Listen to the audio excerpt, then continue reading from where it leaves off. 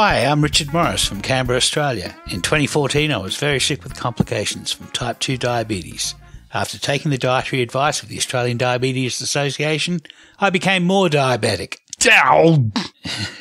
I did some research, including reading a very important book, The Art and Science of Low Carbohydrate Living, which first defined the term nutritional ketosis. Spoiler alert, I reversed my type 2 diabetes by drastically reducing my carbohydrate intake and increasing my consumption of healthy fats. In 2016, I was determined to help my buddy Carl by showing him what I did and the science behind it. Hey, y'all, that's me. I'm Carl Franklin from the United States, and I also used to be a type 2 diabetic, but not quite as severely as Richard. No. I devoured all that info Richard sent me, and after a mutual friend went keto to address prostate cancer, which he is still cancer-free, by the way. Yay. I also went on the ketogenic diet, and that was in February of 2016. By April, I was in full swing, reversing my diabetes.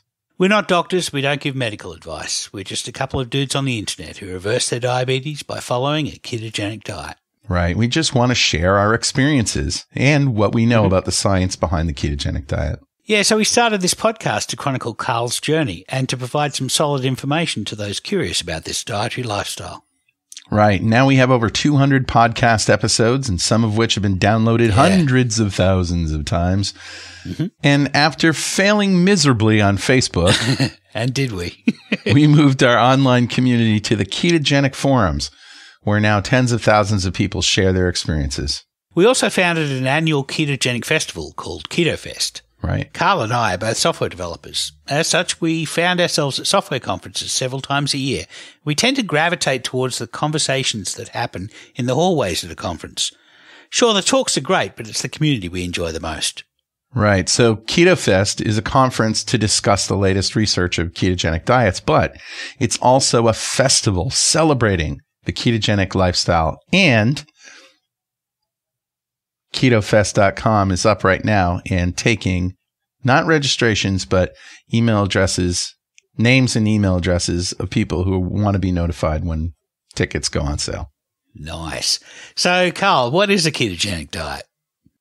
Oh, that's a diet where instead of burning sugar and starch for energy, our cells preferentially burn fat that produces molecules called ketones that our bodies use for fuel. Right. Our main molecular fuels are glucose, which we make from carbohydrates, and fatty acids, which we make from fat. Our cells have two modes. In one, they burn glucose and make fat, and in the other, they burn fatty acids and make ketones. But you don't have to eat a high-fat diet to be ketogenic. Well, when you're starting out, you may have to, but then in a few weeks, as you become better adapted to burning fat for energy, when most of your calories are coming from fatty acids, the amount you need to eat becomes coupled to satiety, which integrates not only the variable amount of energy that your body needs to run every day, but also the amount of fat that can be drawn down from storage. So how many carbs do we need to restrict ourselves to in order to get into that state? Well, that depends. Some of us who are metabolically disordered need to get below 20 grams a day. Somebody who's quite metabolically flexible can eat as much as 100 grams a day. How about other nutrients like protein, minerals, and essential cofactors like vitamins and essential fats? Well, you need from 1 to 1.5 grams of protein for every kilo of lean mass. Beyond that, you just waste excess by turning it into energy instead of using fatty acids. As for the other essential nutrients, if you're eating fatty meats or eggs plus leafy green vegetables, you will get most of those because those organisms that made those foods already concentrated those essential cofactors. Yeah, ketogenic diets are varied and delicious. They can be vegetarian or carnivore, home-cooked or takeout, hot cuisine. Hot cuisine! Or just bacon and eggs. Just imagine when I'm saying that, I'm chewing on a capsicum or a bell pepper. Yeah, as long as your carbohydrates are low enough, you're on a ketogenic diet. Right. And if you're an absolute beginner, check out our Starting Keto episode for more information at start.2keto.com. So this is another Two Keto Dudes classic show. A classic's where we curate a show from our back catalogue that we believe has some timeless and sometimes timely information. We do save a little money by re-airing some content that we think is timely, and that's one of the reasons why we do 2KD Classics. Carl and I still do this podcasting thing as a hobby. We both have day jobs, but we want to produce a professional show, and that takes audio engineers to stitch together our shows and make us and our guests look good. And that costs some money. Yeah, the show is listener funded via Patreon, and you can go to support.2keto.com to help. And that goes towards paying audio engineers and other things. As our Patreon support grows, we plan to do more original content. This episode's not just a Two Keto Dudes classic, but it's a show all about the science of keto from the world's most experienced and knowledgeable scientist on the subject, Professor Stephen Phinney. It's coincidentally a show that we aired 3 years ago to this date, on the 5th of November 2018. I was able to catch up with Professor Phinney at the Low Carb Down Under conference at the Gold Coast, where Professor Phinney graciously chose a time and place to sit down with me for an interview. I remember it was during a particularly dull talk about how if you can only get your calories per nutrient down, you can achieve optimum nutrition. Clearly that idea is malarkey, or else a multivitamin pill would be the world's most effective weight loss pill. 100% of your daily non-caloric nutrients and no calories at all. That idea is a restatement of the eat less malarkey, and I'll unpack that fully in a future show. Anyway, Carl, how have you been since we last recorded? I've been okay. Going through a little personal stress here at the Franklin household. Just family stuff. Not going to get into it, but everything's cool. But it's kind of stressful. So yeah, I've been eating too much lately, and although I was doing a regimen of keto chow a few weeks ago, and that really, really helped. So I've got a new quart of apple pie keto chow in the fridge right now. Okay. That I made last night with heavy cream, and it's really good. So what I use that for is, whenever I get a craving, and those cravings seem to come out of nowhere, if I feel like, my body is saying, you need to go to Wendy's. It's like, no, I'm going to go to the fridge and hit on that keto chow. And literally within, 3 minutes, it quashes the craving. So, so that's my plan, and that's my goal. Interestingly, my wife had a blood test recently, Kelly, and she has found out that she has prediabetes. Oh dear. So her blood sugar is at a kind of a worrisome level. So she's going keto with me. Nice. So finally, I'll be able to, she'll be eating my food. Well, she's a picky eater, so it's going to be a challenge for you. So she is, but she also lives on Cheetos and, that kind of stuff. Well, maybe she needs to get on the, what is it? Apple pie keto chow? The apple pie keto chow. Yeah. She actually likes the chicken soup keto chow because it's savory and use butter. And what's not to love about that? Right. But I mix it with real chicken stock and add like mushrooms and stuff. And it's like dinner. It's really good. Delicious. Yeah. Excellent.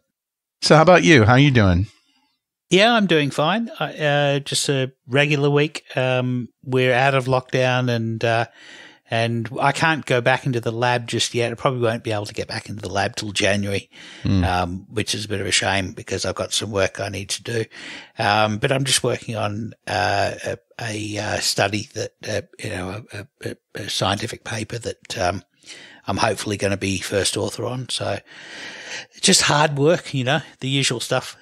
Yeah. I've been working hard at software development myself, and it's just a heck of a lot of fun. Yeah. Well, that's our day jobs, right? That's right. Me being a baby scientist and you being a software developer. Yep. Well, I guess that brings us squarely to the segment that we call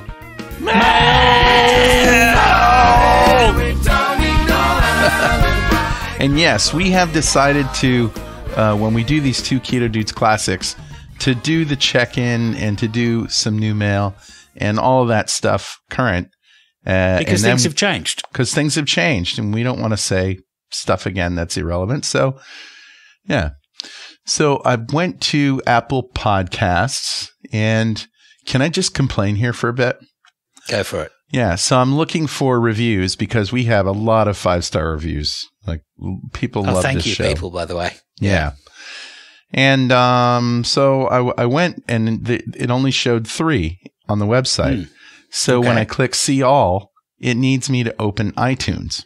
Of course it does. They want you in their app, which is like the worst app on Windows. It's the worst app. Loathe iTunes. And get this, you can't even copy the reviews, so you can paste them into, like a document that we use show notes. Yeah. So I have iTunes open here.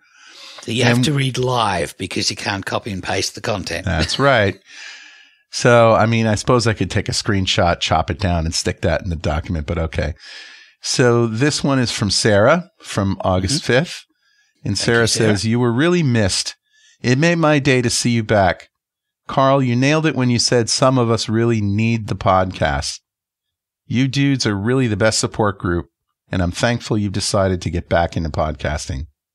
So again, welcome back, and thank you for all you do. Well, thank you, Sarah. Yeah, thank you. That's very nice. Yeah, and thanks for everybody who have left 932 5-star reviews. Wow. 58 4-star reviews, 28 3-star, 22 2-star, and 27 1-star reviews. 27 vegans.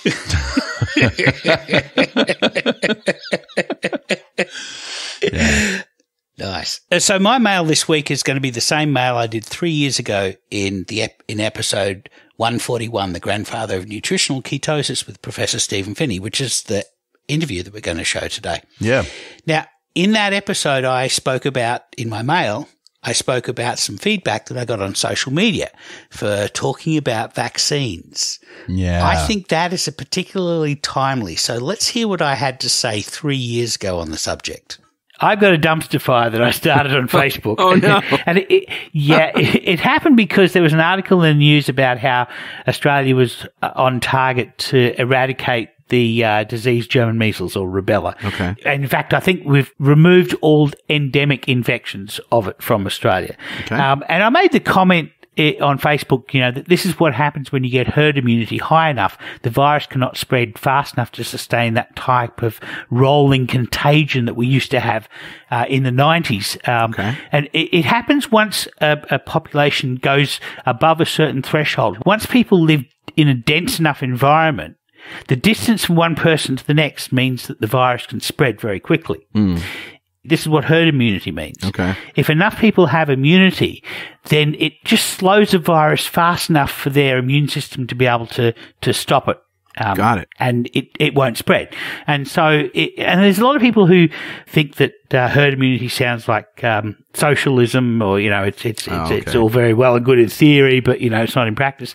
I remember when I went to university the first time around in the 80s, I was doing pure math, and one of the first assignments I had to do was to model the process of herd immunity. And, it was a computer model, and basically you set up, and you can see these online. I'll put a link to one of them, in the show notes, but you can try these simulators. You can basically say, look, I'm going to say that my virus has a 70% chance of spreading from one person to another, and I'm going to give my population a 30% chance of being immune to the virus. And then you just infect one, you click on one person in the population, and you watch to see whether the virus will spread or not. And if you have enough people have a minimum amount of immunity, then it slows the virus enough so that it doesn't sort of propagate. Wow, great. Through a community. And that's the thing with, this is the thing, not everybody can get a vaccination. The elderly, the people who are immunocompromised, children. So not everyone can get a vaccination. And so, but if they are surrounded with enough people who are vaccinated, there's a good chance that the infection won't get to them. So that's the theory. But of course, there's a lot of people in the ketogenic community who are also anti-vaxxers. Right. And one of the comments that I got was, seriously, you understand the propaganda surrounding LCHF, but you have no understanding of vaccine safety. So, it's really the argument is, if you're a conspiracy theorist about the whole calories in, calories out, then surely you must be a conspiracy theorist about vaccines. And that doesn't necessarily follow it. I think it's important. I really want to put a marker down here and say that it's important for diabetics, for type 2 diabetics for whom a ketogenic diet is a cure, or at least it's a reversal of their disease. Right. It's too important to be conflated with a lot of other, I don't really want to say fringe, but anti-vaxxing is a fringe. Fluoride is a fringe. Raw milk is a fringe. These are things that may turn out to be true, but the science is not there. Whereas the science behind a ketogenic diet has been there for 20 or 30 years, and it's only getting stronger. And so, it's one of these things that, the ketogenic diet is something that the orthodoxy would not agree with. Yeah, and it's sort of understandable because of the nature of, how the ketogenic diet came about. You really have to flip conventional wisdom on its head. And so it does really appeal to those who, the anti-vaxxers and the people who think that conventional scientific advice is wrong. Maybe across the board, maybe not across the board. Contrarians. But they're contrarians. Yeah. But it sort of fits the model that, everybody's stupid. Don't listen to anybody. And that's just not the case. Like you said, it's based on science. And, when the anti-vaxxers come up with science to show that, yes, taking this vaccine or that vaccine can have harmful effects. And guess what? Some of them do. But it's not an across-the-board thing. You have to take every vaccine and every treatment on an individual basis. You can't lump them all into the same thing.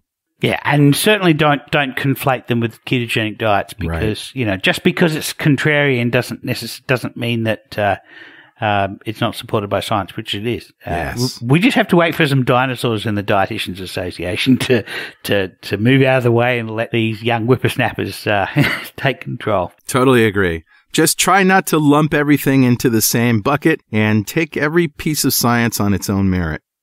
I think that's the piece of advice. Heard you say you're due for a little. Okay, this is Richard back in 2021, and we're going to listen now to the interview with Professor Stephen Phinney. Great. Speaking of science, we have an interview with a real scientist. Yes, we do. This man, I caught up with him at Low Carb Gold Coast, and this is Professor Stephen Phinney, and he's the guy that invented nutritional ketosis. Well, he invented the term. He did, coined the phrase. But he was also the only researcher for many years. That's right. He was the only researcher. We talk about the science behind that supports a low carb diet. Right. This man produced most of it. This man and Eric Westman, I think, and Jeff Volek. Yeah.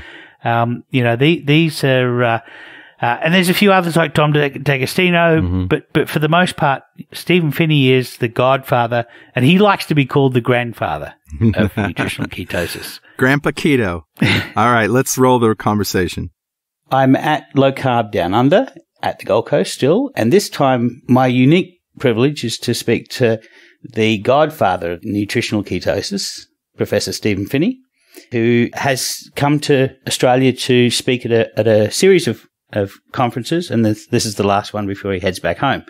And I thought we might talk about the subject of satiety because for a supposedly weight loss diet, this is unique about nutritional ketosis, isn't it? That your diet is ad libitum. And I think it's one of all of the other diets seem to be, tricks and techniques to stop eating prior to satiety. Yeah, it's a well-known observation among people who use or have tried themselves or practitioners who use a ketogenic diet that people seem to be able to lose weight more readily and for a longer duration of time than when employing a calorie-restricted diet, particularly one which is high enough in carbohydrates that it prevents nutritional ketosis. Right. And so there's multiple published studies with calorie-restricted diets, say 1,200 or 1,400 calories a day, which for the average heavy person induces 1,000 calorie per day deficit. Yeah. That as the diet goes on, hunger and cravings increase. Yeah.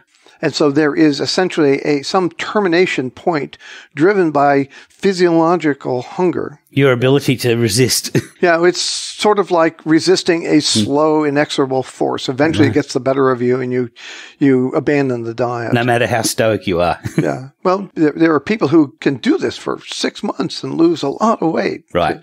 It's rare that anybody goes beyond 6 months with a purposeful calorie restriction. Yeah. There's some of the calorie restricted longevity advocates who can, on average, do this for years, but they're very rare. Yeah. They're very rare that people can do that. Yeah. So you have a crescendo of subtle, cravings and overt hunger, symptoms that build over time. Yeah. And most people see the opposite for 6 months or longer with a well-formulated ketogenic diet. And many people experience this reduction in hunger and cravings. The appetite is there. A couple times a day they feel, a need to eat and are satiated, but it's rarely as compelling as what builds up as one follows a prolonged calorie-restricted non-ketogenic regimen. Yeah. In fact, you actually use satiety as part of your signaling mechanism to determine how much energy somebody should take in. Eat to satiety, fat to satiety. And there is a spontaneous recalibration over the period of weight loss where the body fat is producing less energy and the person tends to spontaneously eat a little bit more fat on their plate. And you're famous for the 4 charts where you show this recalibration effect. But actually just kind of surfing on that a little bit in terms of internal regulation. There was some elegant research done in the 1950s, back when, post-World War II, there wasn't a whole lot of research money available. And there was a remarkable scientist in the UK named Professor John Garrow. Okay. And he had a country escape place, maybe in a village in the Scottish Highlands. Right. And there were about 300 people who lived in this village. And he would go there for a few weeks or a month every summer. Whatever that 3-week window was of summer in Scotland. Right.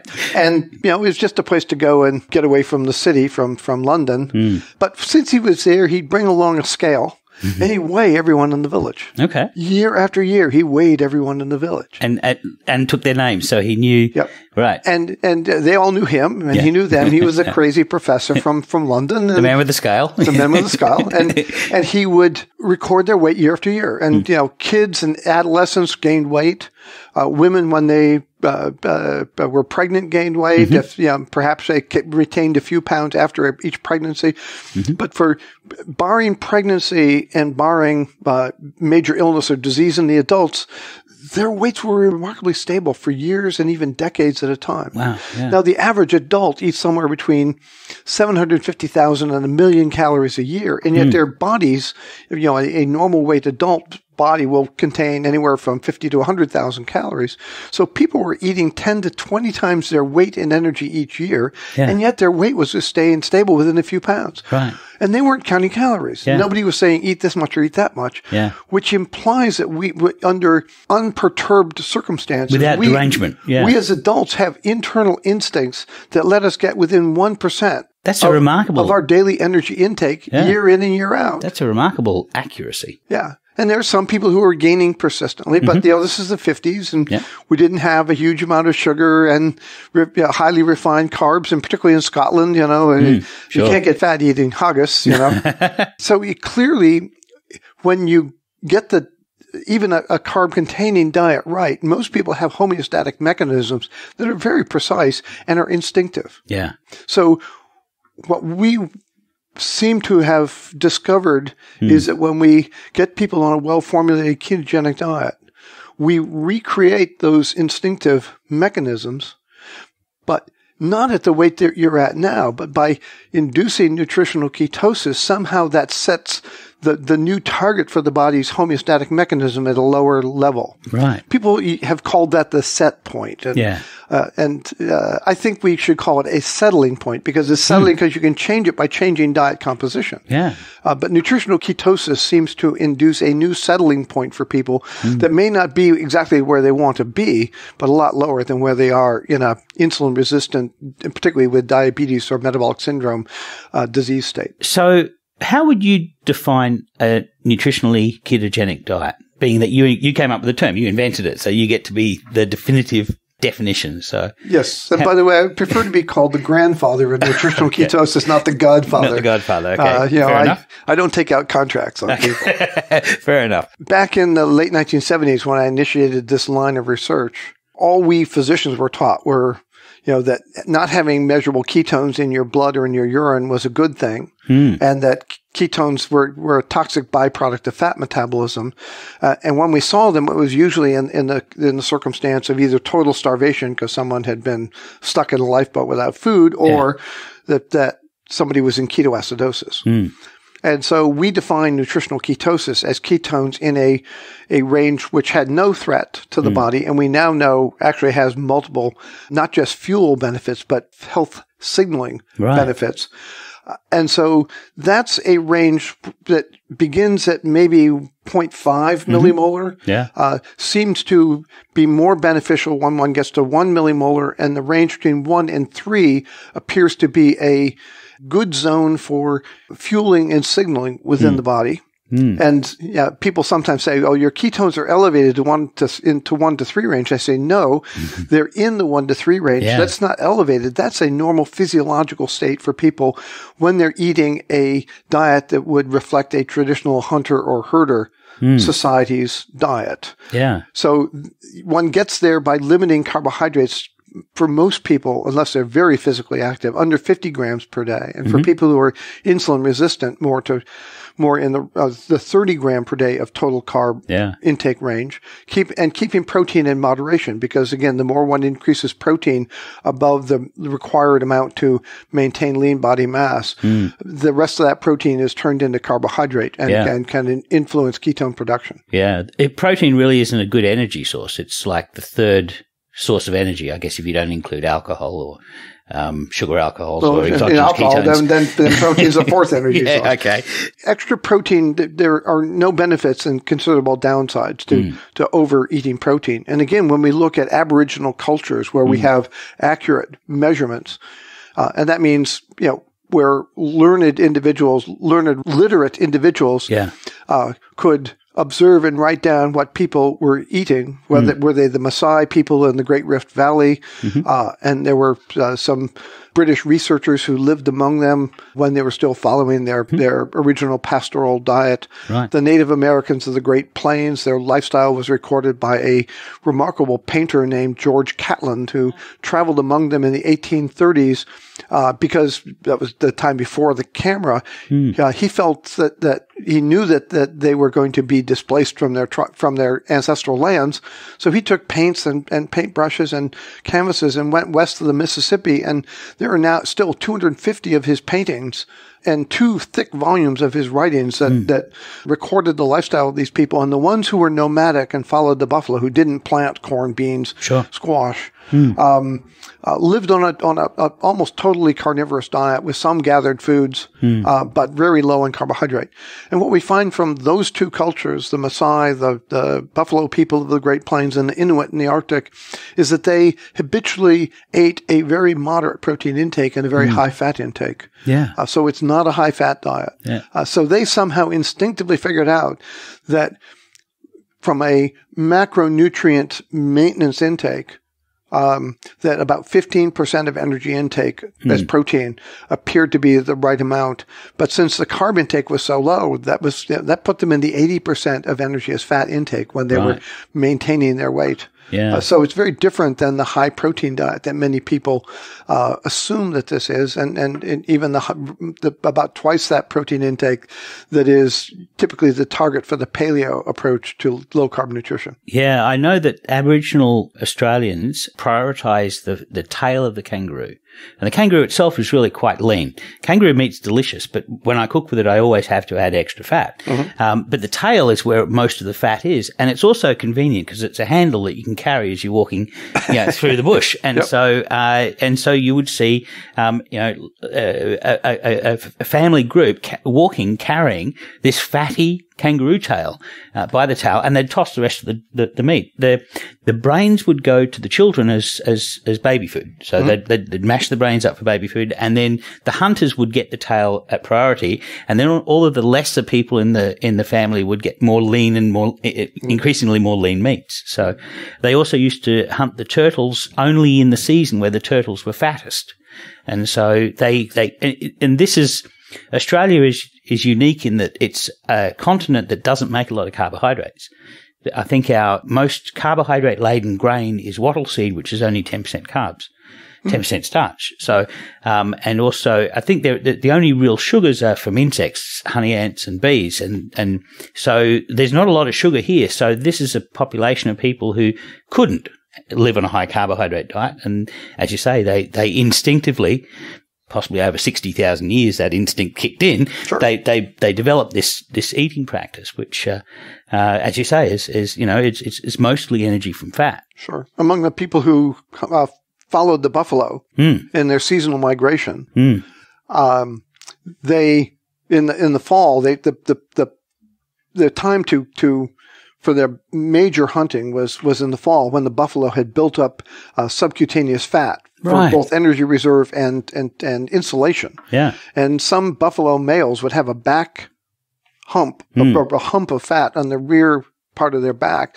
that would weigh up to 100 kilograms. Wow. A couple 100 pounds of fat. And you skin the buffalo, you take off this, literally you have two people carrying the saddle of fat. And of course they would save that. They'd dry the meat. They'd make something called pemmican. So they'd dry the meat, either sun dry it or smoke it to dry it, pound it into a soft fibrous mix, stuff it into a rawhide sack, and then pour in the rendered hot fat. Right. And you'd get this block of meat encased in fat. And of course, this is ruminant fat, so it's solid at room temperature, kind of like butter. Yeah. A little more higher in fat, or in saturated fat than butter content. And you could carry that sack with you for months, if not up to a year. And the energy density was such that if you're in camp not working hard, you could live on a pound of that pemmican per day. That's incredible. So they treasured the fat. But in the spring and early summer and late winter, when the fat amount was reduced, as you say, they would selectively consume the animals. And the treasured parts were the fat around the kidneys, the tongue. The tongue always had fat in it. The tongue's quite fatty, and the bone marrow. And you would find these piles of cracked buffalo long bones, smash them open with stones and scoop out the marrow. And of course, before they got the horse, they were dog people. Yeah. They lived for 10,000 years with dogs. Right. They only had horses for the last 300 years before they were sort of driven into reservations by people with guns. Right. But again, the dogs got the lean. Yeah. Because dogs can live on up to 50% of their energy intake coming from the protein component of food. Yeah. Whereas humans, if we go over 30%, we begin to get sick. Yeah, I think it's I saw a paper that said that the process ureagenesis saturates at roughly 3.3 grams per kilogram of lean body mass intake. So that's really the cap, and above that, some people can make urea better than others, but above that, you start getting into the danger zone. I think that I remember you talking about rabbit starvation, mal de caribou in Arctic explorers. And that's really where you get this cap of amount of energy that you can get from protein. Sure. Yeah, the Inuit knew that in the springtime, they had to find sources of fat. And so they would get out, when they came, they would be out on the ice hunting seal. But once the ice broke up and until the caribou returned, it was a period of privation. And their weight would cycle out with the availability of the hunt. But they also had early runs of fish, and there are certain fish, and certainly eels were a rich source. Real eels, interestingly, are about 25% by weight fat. Really? And so apparently Ansel Keys was a famous eel physiologist. Oh, I heard. I did not know that. No, apparently. And a few times I met him, he didn't brag about that. He didn't mention it. So I hear a lot of people talking about, I eat a lot of protein and I still make ketones. Are they necessarily on a ketogenic diet? I guess if they're making ketones, in theory, it's ketogenic, but it's not nutritional ketosis. Yeah. If one is not eating any dietary carbohydrate, any visible carbohydrates from vegetable sources or grains, and one eats 2.5 grams of protein per kilogram reference body weight, one can still be in ketosis. Yeah. But the ketones are somewhat higher when you're at 1.5 grams per kilo. Yeah. So, someone can follow the current kind of concept of a carnivorous diet, in the, 2 to 3 gram per kilo protein intake range. Right. And still have ketones. Again, the more insulin resistant a person is, the greater the tendency for them to be held down. Yeah. The more physical activity someone has, particularly endurance physical activity, that's a factor that helps bring ketones up somewhat. Right. But when we give in my study on bicycle racers that we published in 1983, we gave them 1.5 grams per kilo as meat and fat. Yeah. With no vegetable matter. Mm-hmm. And their ketones averaged about 2.5 millimolar. Yeah. But we didn't do a high protein range in that metabolic ward study to look at the effect of more or less doubling the protein intake. Yeah, the ketones would have been lower than that. They would have been, yeah. And potentially zero.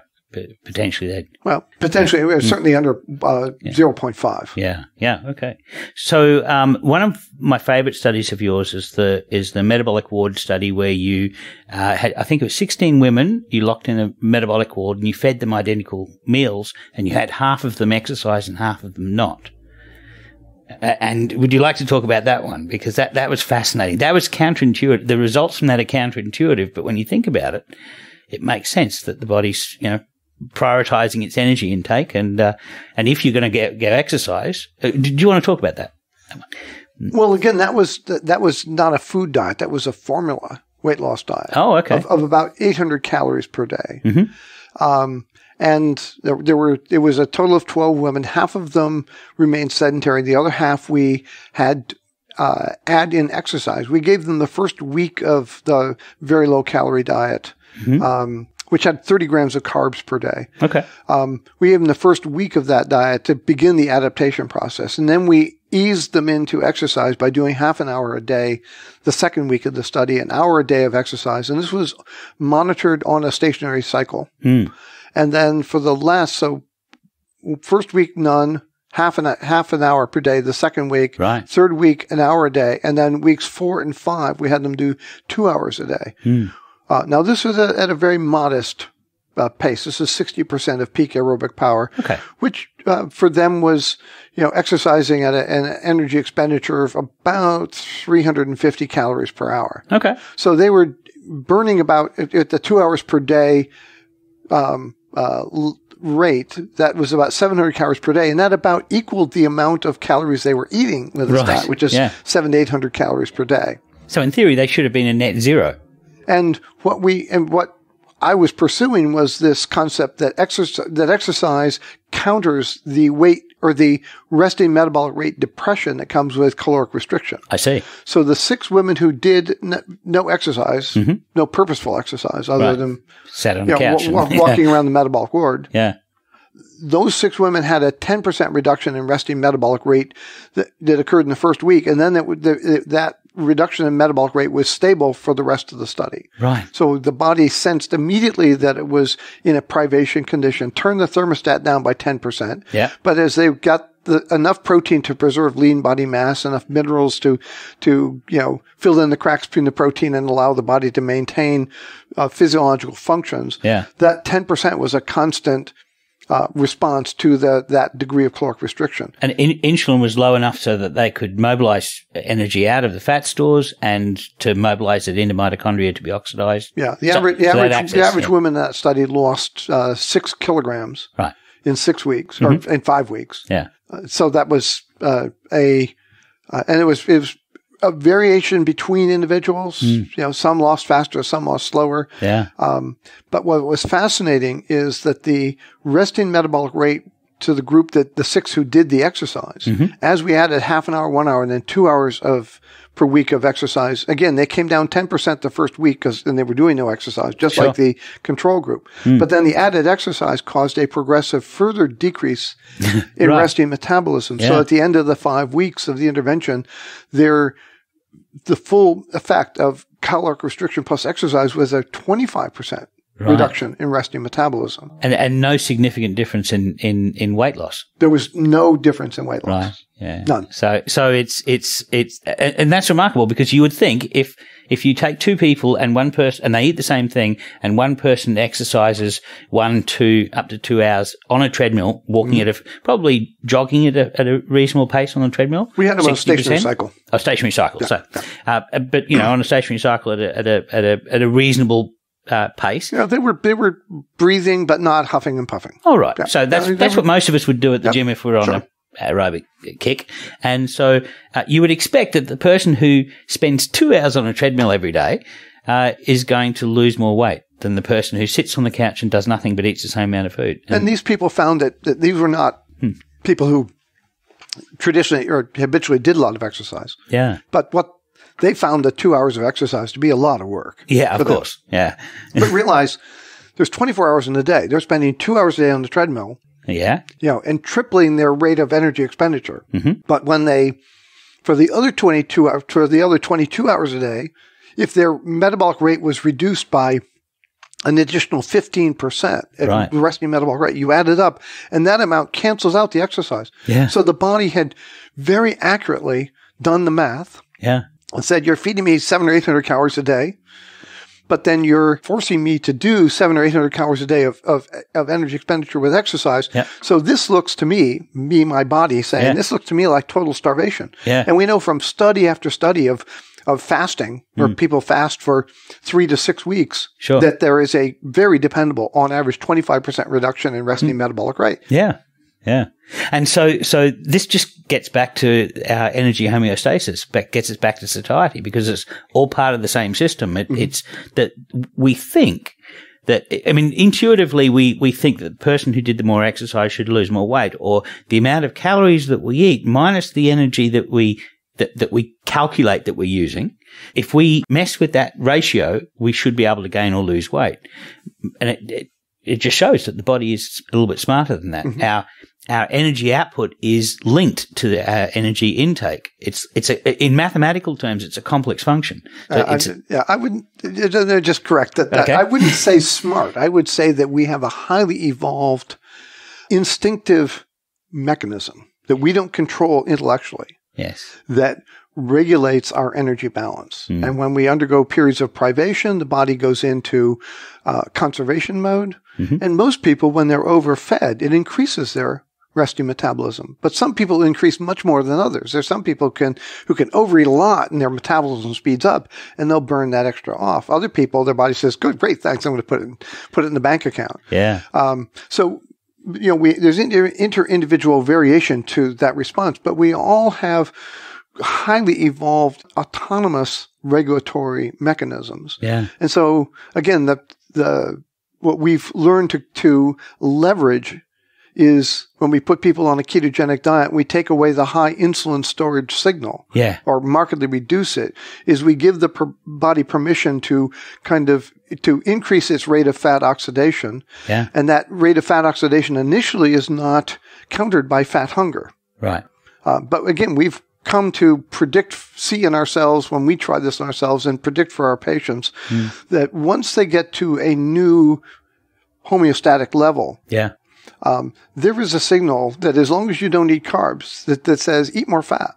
Yes. And when we tell people about this, they say, "Oh yeah, that's happening to me." I open the refrigerator and the butter looks good. Yeah. Or I walk past the grocer's case. Yes. And I look at skim milk or non-fat yogurt and I say, ooh, but the high-fat yogurt or the full-fat cream and cheese looks good. Once you tell people that this could be occurring, and we're not planting a seed, we're just helping them see what is instinctively there driving their desire to eat. Yeah. That it appears the body can adjust what looks good to it to match its physiological needs. Yeah, something in our environment perturbed us, it deranged us, and some people have said it's seed oils, high amounts of polyunsaturated oils in our diet, or trans fats, or carbohydrates.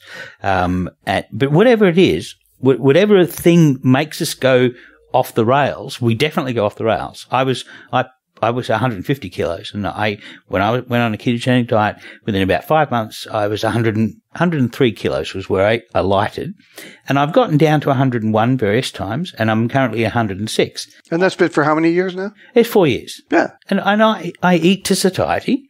I eat ad libitum. I eat whatever I want as long as it's not carbs. And in that interval of time, you've probably eaten, I'm guessing this is going to horrify you, 4 million calories. Okay. And yet your weight has varied 4 kilos. Yes. Which means 20,000 calories out of 4 million. You can do the... Yeah, exactly.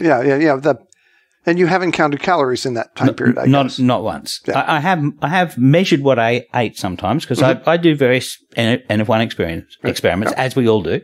But it's a little bit like I just turned down the thermostat, and then the AC and the heater did all of the job of regulating the room to the new normal. But that it was effortless, and what makes it a major epiphany for me, and what caused me to then become a podcaster and then go back to school to do biochemistry, was that I went for 20 years unable to control, knowing that I had to eat less or move more, unable to do either. And all of a sudden, I make a slight change. It's just a remarkable thing. So it is the hallmark of the ketogenic diet, or nutritional ketosis. And you've actually shown experimentally and clinically with the Verta study. You work for a company called Verta. You're the chief medical officer, and with Sarah Hallberg, who's been on our podcast before, you've done an interesting experiment, haven't you? Would you like to talk about? We've had the opportunity to do a fascinating experiment. Yeah. It's basically a proof of concept around some of the based on some of the prior shorter term research that Jeff Volek and I have done. In which we've taken previously people with metabolic syndrome, which is pre-diabetes, which is associated, like diabetes, with underlying insulin resistance and inflammation. Yeah. And with a well-formulated ketogenic diet, we see a prompt, before major weight loss, a prompt reduction in insulin resistance and a prompt reduction in inflammation biomarkers. Yeah. And we do that with patients who have weight to lose, without counting calories, just holding carbohydrates low enough and protein in moderation so they go into nutritional ketosis. People, without counting calories, lose quite a bit of weight. And typically it's in the 10 to 20% of their initial body weight. I think for me it was 33%. So in the end, so. Yeah. Again, maybe I'm an outlier. Well, I would say you have brought a unique perspective to this that probably enhances your ability to do this because of your desire to understand the process. That's very true, probably. Yeah. And so, in the study that we did with Sarah Hallberg, when we started the company Verta Health, and we were looking for a proof of concept study to demonstrate not just that this works in the short term, but that we can put people on a well-formulated ketogenic diet, keep them on that diet, not by force, but by education. Right. And they're willingly on it. They're invested in it. Yes. Help them perceive the biochemical benefits. They test their ketones with a fingerstick blood ketone meter, but these are people with type 2 diabetes, and they're testing their glucose, and they're seeing values, their elevated values come down to the normal range. Yeah. Oftentimes quite promptly. They're getting off of medications that had unpleasant side effects and cost them considerable copays in terms of cost of medication. So there are real observed benefits.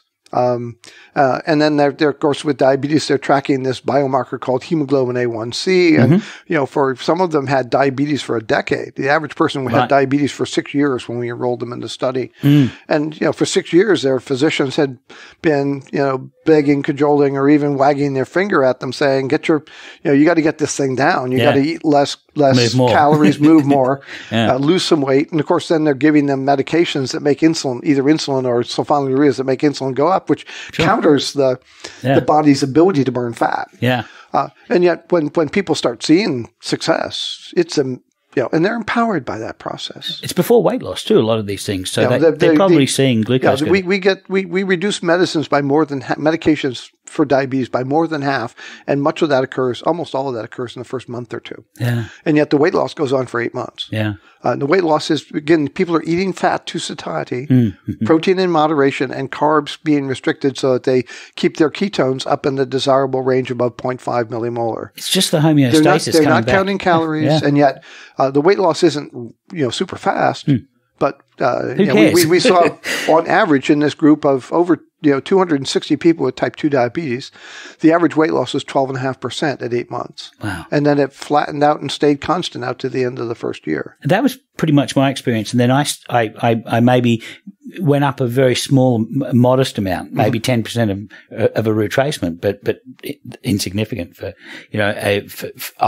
it's a satisfactory weight loss. Sure. If, I tell people this who hit a plateau all the time, just think, you're however many, so many kilograms away from where you started, and you're complaining that you went up 1 or 2 kilograms, and that you can't lose that last 10 kilograms of fat that you'd like to use. But so far you've come. And part of this we have to realize is that being in nutritional ketosis is not magically going to make people go back to where they were at a younger age at a much leaner level. So we can't, recreate the perfectly lean person people want to be. Yeah. So part of this is managing expectations. The average person who goes on a diet, on a carbohydrate calorie restricted diet, the majority don't lose more than 5% of their initial body weight. Yeah. 10% is a remarkable value. 12.5%. Yeah. And it's not persistent either. They put it all back on. If people are on a restricted diet, typically weight is regained within 1 to 2 years from the start of the diet. Yeah.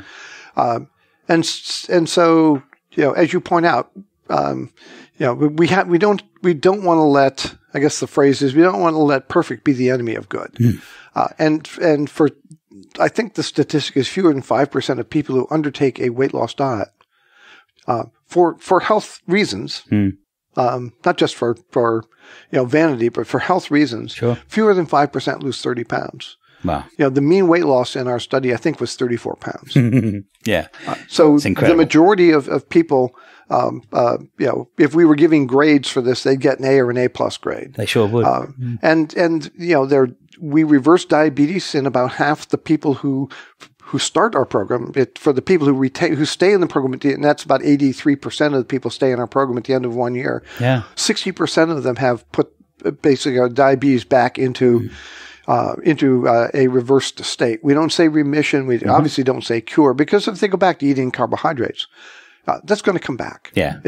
But so the defense between the return of diabetes and their health is continuing to restrict carbohydrates to keep these, ancient little high potency molecules called ketones. Yeah. Working for them in their bloodstream. Yeah. And people can do, it's feasible to do this long term as long as people are adequately coached and guided and understand that the health benefits of sustaining the state of nutritional ketosis. Yeah. How long have people done this for? How long have, obviously Inuit people have done this for 20,000 years maybe, but how long in the modern era, how long have people followed your nutritional ketogenic diet or a progenitor to yours? And do we have information about people who've done it for 10 years, 20 years? We have anecdotes, but in terms of adults, we don't have that much experience with long-term use of ketogenic diets. Right. And from the late 1970s, when I started doing research in this, through about 2010, so over a 30-year period of time, I did not promote a long-term ketogenic diet. Right. Because I had not proven to my satisfaction that using modern foods, that it could really be safe. Yeah. We knew the Aboriginal cultures did this, but we destroyed those cultures before we studied them. Yes.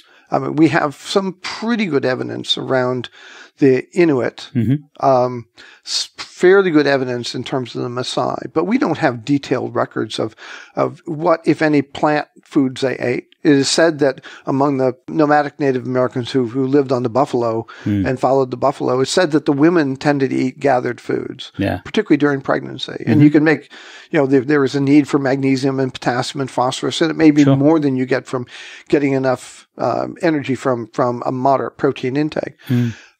So we didn't know the safety factors. And of course, there's this tremendous fear of fat that we have. And the idea that you feed someone 70 or 80% of their daily energy intake as fat is horrifying to anybody with a basic or advanced nutrition education.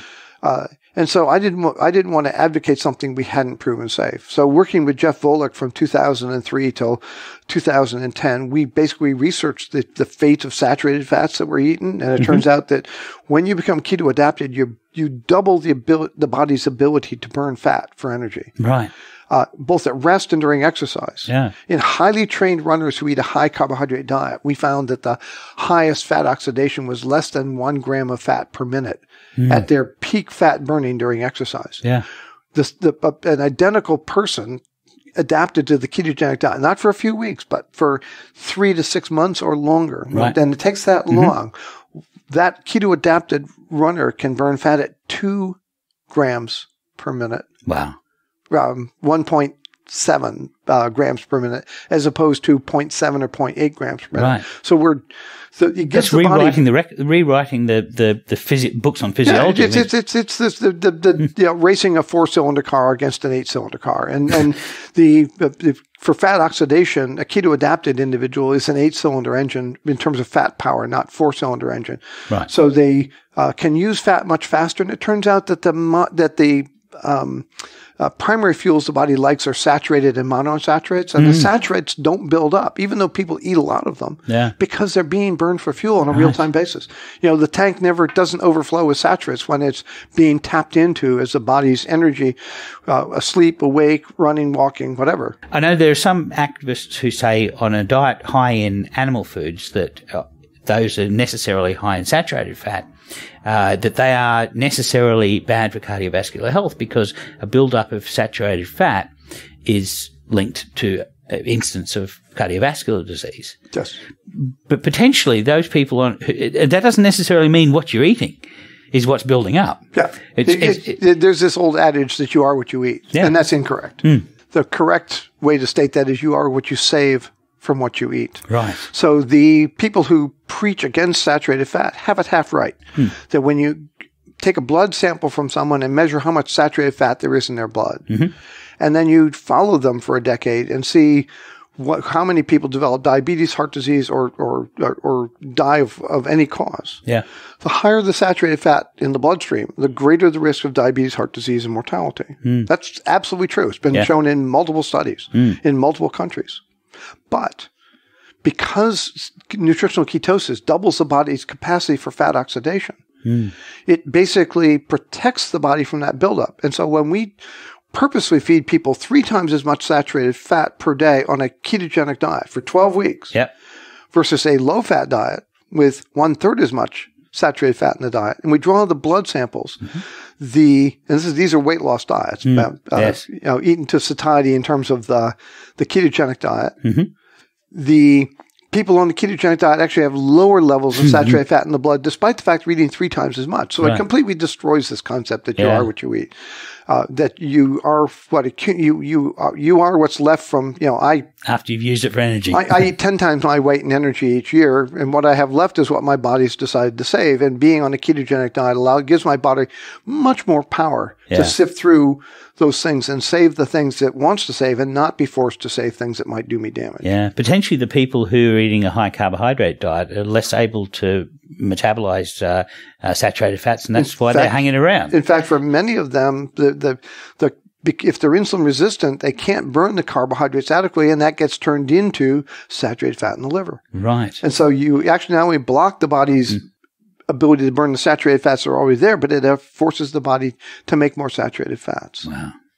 Well, this has been a fascinating chat. Thank you very much for this. It's been a great pleasure. And I look forward to seeing the next study coming out of Verta, because I know you've got a 2-year study coming up, don't you? Yes, we're in the process of writing up our 2-year data. Excellent. So we have it. We've analyzed it. The difficulty there is, getting past the peer-reviewed process, which has not been friendly to this in the past, but we think there's movement now, and some journals, the editors are more willing to send their papers out to potentially favorable reviewers rather than sending them out to the ones who would dependably trash us for preaching heresy.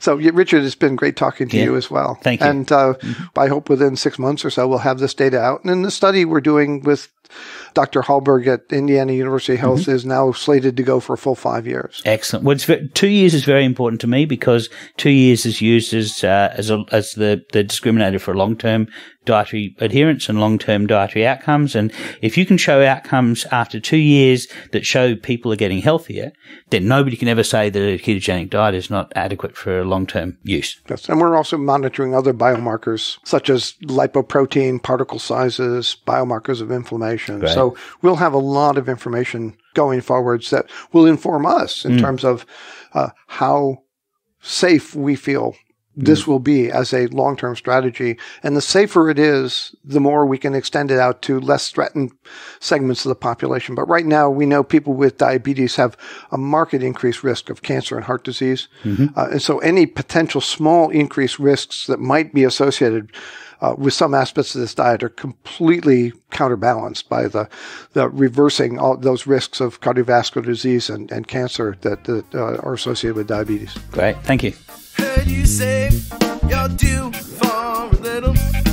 Wow, it's so cool. And, you know, there's nothing like science to show that satiety is what it's all about. And, you know, if you stall, just keep calm and keto on, man. Yeah, pretty much. Eat to satiety. It is. I mean, that's the thing that's unique about the ketogenic diet, really. You know, it's satiety is a fuel signal that works if you get the derangement out of the way. You know, it'll tell you when you need to get more energy and when you don't. Exactly. Well, that was an awesome interview. Thank you for getting that. You're welcome. So I think it's time for some recipes. Man, I practically pegged it on that one. Yeah. You want to go first? Carl's got a Valkyrie in his audio booth. All right, so you go first, Bob. Sure. Well, here's the problem. It's Carnivember. We don't have recipes for Carnivember. It's meat, salt, and water. It's not rocket surgery. But what I'm going to do is I'm going to give you a trick for a snack in the fridge for when you're a bit peckish. Now, you know, if you're carnivore, you probably won't be peckish. But if you just have a craving for just something, a little something, right? What I suggest doing is getting a tray, putting out some baking paper on that tray, parchment paper, and then laying bacon on it and putting another piece of parchment paper on it and putting another tray on top of it and cooking it until that bacon is delicious. And what you want to do is, the reason for the tray on top is to make sure that the bacon stays perfectly flat. And then while the bacon is still warm, pull it off the tray. And I put it in a bowl in my fridge. And so I have a bacon bowl in the fridge with flat, perfectly cooked bacon. The good thing about cooking it in a tray is that you don't render a lot of the fat out. That's right. The fat is in situ. It stays in it. It stays in it. And so here's the trick is, I have some Philadelphia cream cheese and I put a little smear of cream cheese on top of that bacon. And, you know, you can put a little smear of Vegemite on if that's your particular fancy. Yeah. It's a little bacon cream cheese sandwich. It is. There you go. So that's my recipe. What do you got, Carl? That's a great one. And I do remember way back when we started this podcast, that was one of the strategies for keeping in the, in the fridge, just a smear of cream cheese on a piece of bacon and you're good to go. So good. There you go. Yep. All right. Well, I don't have a Carnovember recipe because I just started yesterday. So this is the last non-carnivore thing that I made. And the recipe comes originally from resolutioneats.com. It's low carb banana cream pie, but I modified it just a little bit. So I'll tell you what I did. So it's banana cream pie without bananas. So you're relying on banana flavoring. Okay. Right? It's not the greatest, but you know, if you actually get that Jones for a bite of banana cream pie, it does the job. It'll do you. All right. So the filling, here's what you need. A 13.5 ounce can of full fat coconut cream. Now, I use coconut cream. This recipe calls for coconut milk. Yep. And the cream just has fewer carbs in it, right? Mm-hmm. It's thicker. And more fat. And more fat, right.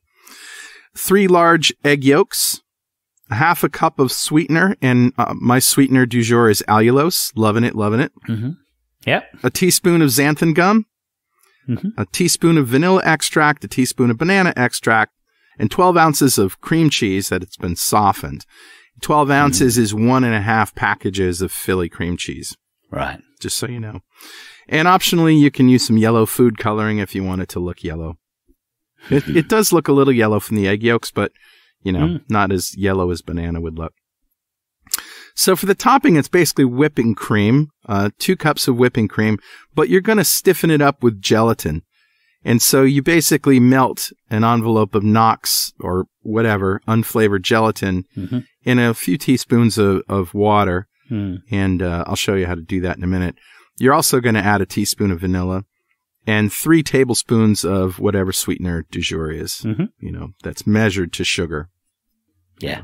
All right. For the crust, they say use cooking spray. I don't like cooking spray because usually it has flour in it. In Australia, you can get coconut oil in a cooking spray. Oh, that's great. Yeah. Yeah, if you can find that, awesome. You can also get these pumps that you can put any kind of oil in, avocado oil, whatever. Yep. And that's what I use. So you want 1/2 cup of coconut flour, a cup of superfine almond flour, 1/3 cup of ground flaxseed meal. And this was good. I actually used the flaxseed meal, and it's good because it gives it a little nutty flavor that I like.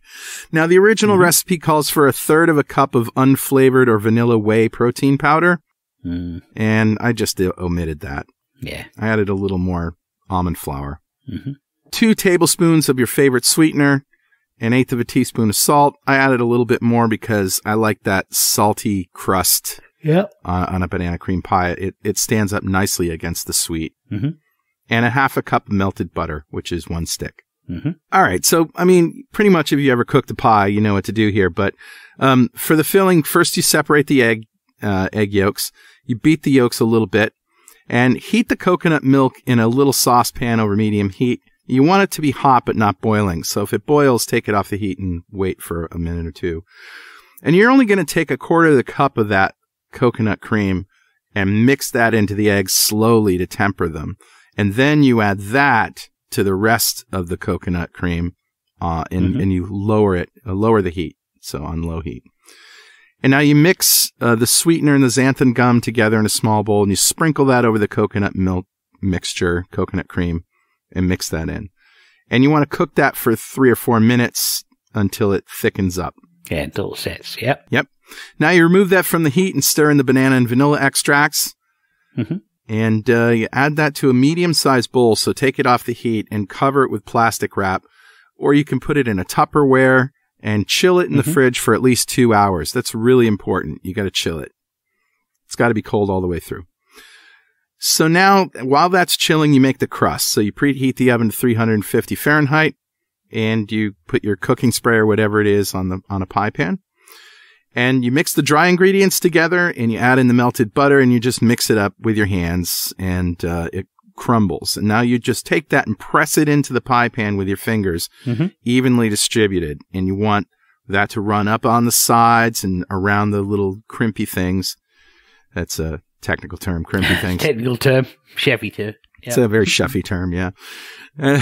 And you want to dock it. So you take a fork and you poke some holes in the bottom of the crust. That just stops bubbles from appearing. Yeah, exactly. Now you only bake it for 10 minutes, and that's enough to brown it around the edges. You know, you can go a little bit further, but you really don't want the crust to be so cooked that it just, you know, burns, right? You don't want it to really brown up.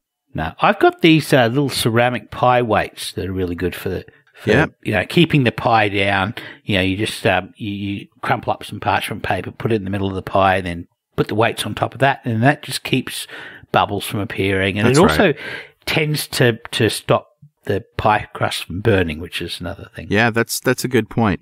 There isn't any baking powder in here, so it's not going to rise. Right. But if you want to take some marbles or some ceramic beads or anything like that and put them in the bottom, that's a classic technique for making pie crust. Yep.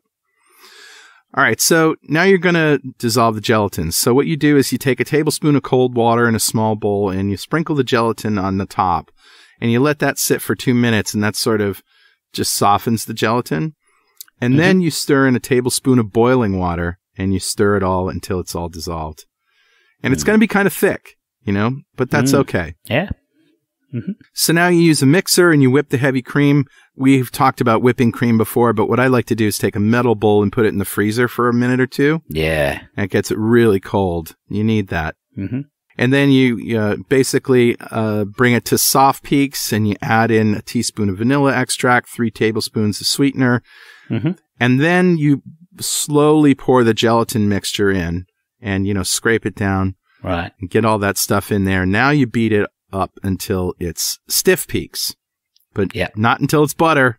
You don't want to do that. No, you don't want butter. If you have butter, you got to start from scratch again. Yep. So now in a large bowl, another bowl, you take the cream cheese and beat that until light and fluffy, and it should be softened. It should be sitting out, have been sitting out of the fridge for an hour or so. Sure. And now you slowly beat in the chilled pudding, the banana pudding, a little at a time. And if you want your food coloring, you put that in there afterwards. Now, the whipped cream, you're going to take half of it and fold that into the cream cheese pudding mixture. And if you've ever folded egg whites, it's the same technique. You don't want to mix it. You don't want to stir it. You don't want to flatten the whipped cream. You want to just fold it over, turn, fold it over, turn. Yeah. And now you basically put the filling into the cooled crust. And the remaining whipped cream goes on top, and you want to chill that in the fridge for at least 3 hours because you want the whole thing to set up. And, man, it's, if you haven't had banana cream pie in years like I haven't, it's a welcome taste. Yeah. I tell you what might be useful there is doing it in muffin tins. Do like a dozen muffin tins and do little muffins. And then just put a disc of the crust on the bottom. And then, so, just to portion it into smaller portions as well. So that's right. Nice. That sounds delicious. Sounds like a lot of hard work for a banana cream pie. It's a lot of work, but, if you have family members who really want that, sweet experience. Thanksgiving's coming up. Yep. Yeah. You want to put a little bit of effort into Thanksgiving, people? Come on, seriously. Get at it. There you go. Oh, and by the way, Thanksgiving is coming up, and we have a whole series of Thanksgiving recipes on our blog, which we'll put in the show notes. We do. Heard you say you're due for a little. Well, that's a show. Hey, thanks for listening. We hope you get as much out of this information as we do in putting it together. Two Keto Dudes doesn't take ad revenue. We have no benefactors with hidden agendas. That's right. It's listeners like you who keep our lights on. There are a few ways you can support us, all of which are listed on our website at donate.2keto.com. Thanks again. And we'll see you next time on Two Keto Dudes.